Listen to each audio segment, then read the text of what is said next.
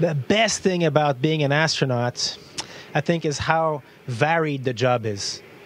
One day you're flying a rocket, that's amazing. One day you're looking at the planet from space, that's also amazing. But one day you have to repair the toilet. Another day you have to repair a computer. Another day you make an experiment, maybe you'll make a discovery. Another day you're just moving things around, or you're cleaning, or you have to do everything up here. You really become a bit of a jack of all trades, as we say. You even have to do some communications like I do now and teach to people the beauty of my experience. So I really like the variety of the experience.